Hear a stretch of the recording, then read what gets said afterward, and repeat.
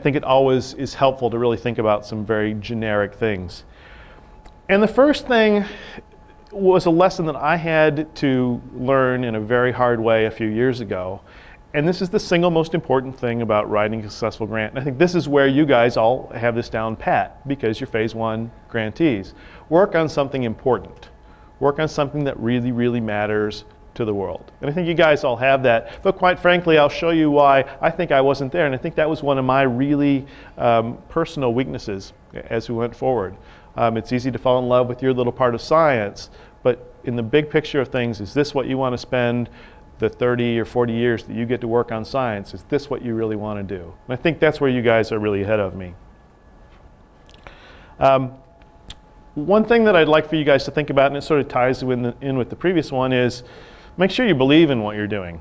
This is going to set up years and years of your career. So make sure that you really think that this is something that's critical and that you still believe in.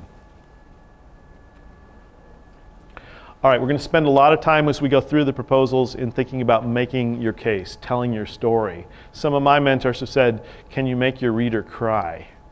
Well, that's a little bit of exaggeration, but exaggeration also brings out truth, right?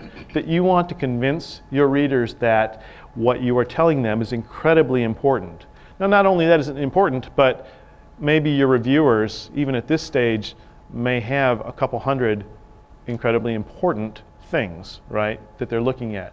What is it that's unique about your proposal? What is it about what you're doing that stands out? How are you uniquely positioned not only to have a critical problem, but to really bring together that right team, that right set of technologies at the right time to be able to address that? Are you really where Mr. Gates or Canada or whoever should invest their limited resources? Okay, so you want to make that case because you believe in what you're doing.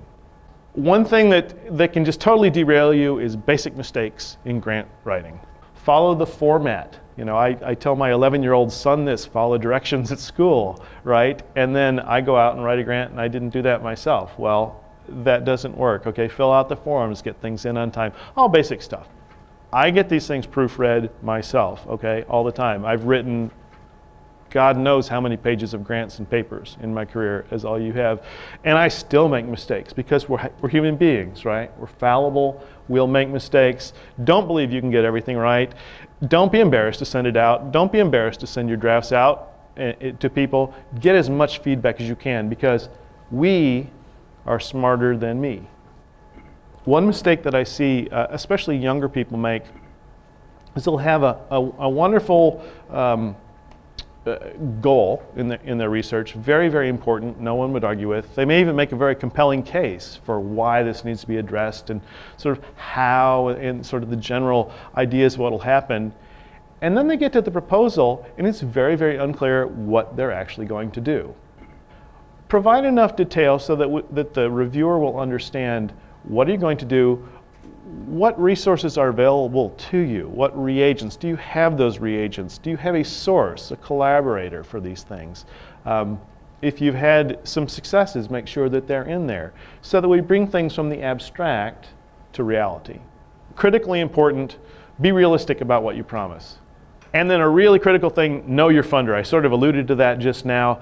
This is critical for any grant writing, this is critical for any paper writing you do, this is critical for, you know, you try to get a faculty job, you want to change it, you know who you're dealing with.